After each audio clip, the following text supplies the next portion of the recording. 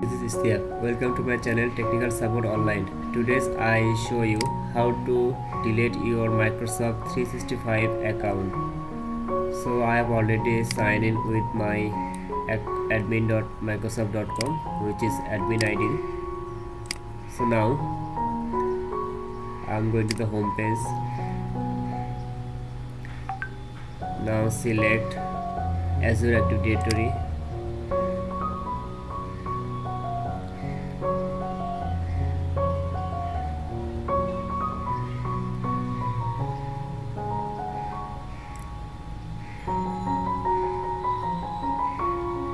So after open Azure Active Directory console, you can see here the manage tenant. So I click the manage tenant.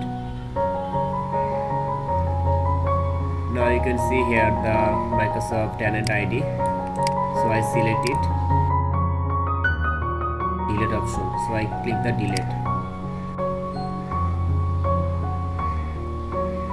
Now you can check here all of the tick mark is okay, then you can delete this tenant. Or if you have any issue is there, like a license based subscription or the LinkedIn account or the user creation, so everything is okay now. So I can delete this tenant permanently.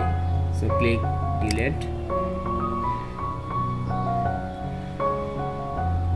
So successfully deleted the tenant. You have check in here. So this is the process how to delete your Microsoft tenant for permanently delete. So if you already create the existing tenant or wrong tenant ID, so you can delete by this process. So now I check what happened. I just refresh.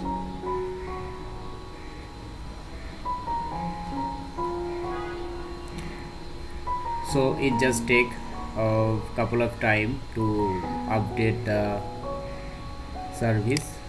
So I click the sign out and I'm trying to again sign in. So you can see here this username is incorrect. Make sure you trying to the correctly, otherwise you contact your admin. So this ID is cannot sign in because this ID is not valid now. The portal is permanently deleted. And if I click the Azure Active Directory and refresh, now is still showing here. No, it's already deleted. Unable to complete due to service connection error. So the permanently deleted this tenant.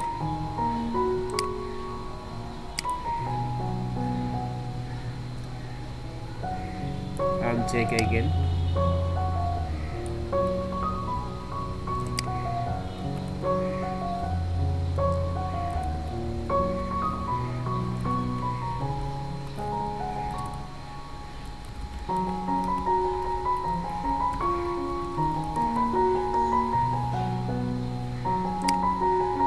So this tenant is incorrect. So this is the process how to delete your Microsoft tenant ID permanently. Thanks for watching my video. Have a nice day.